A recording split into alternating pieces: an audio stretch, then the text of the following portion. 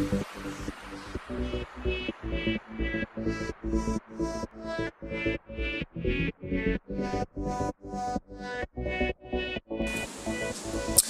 hello guys, this is the time to talk about F2 error in Gree air conditioner.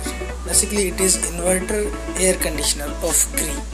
So the error code of F2. Let's start.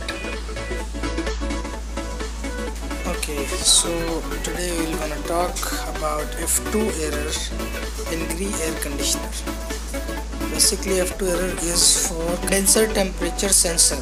If your condenser temperature sensor is broken, as you can see on the display, this is the tube sensor, also it called condenser sensor, condenser temperature sensor.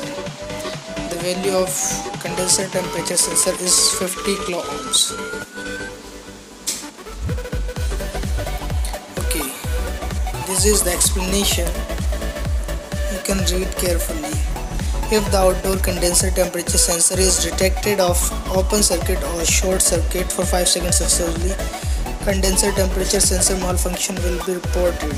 The unit can automatically resume operation after the malfunction disappear.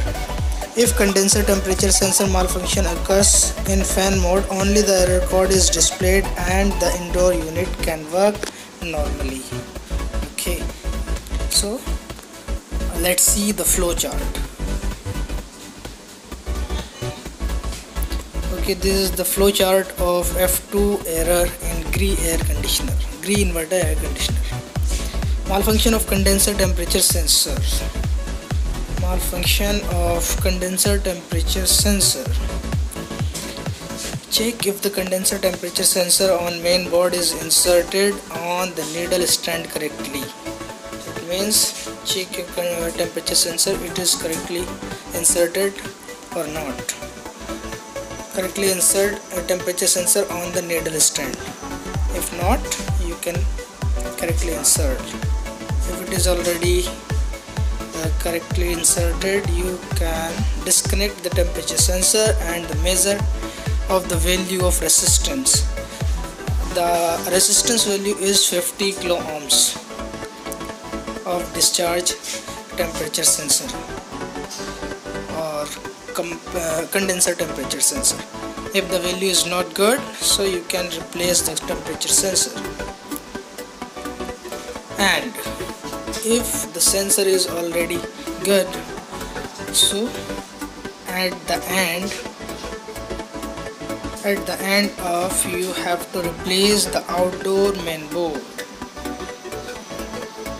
Okay, so I'm gonna show you the whole chart in the display. As you can see, this is the whole chart of the display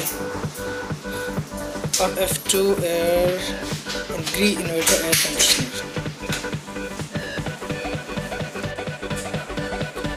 Okay, that's it guys.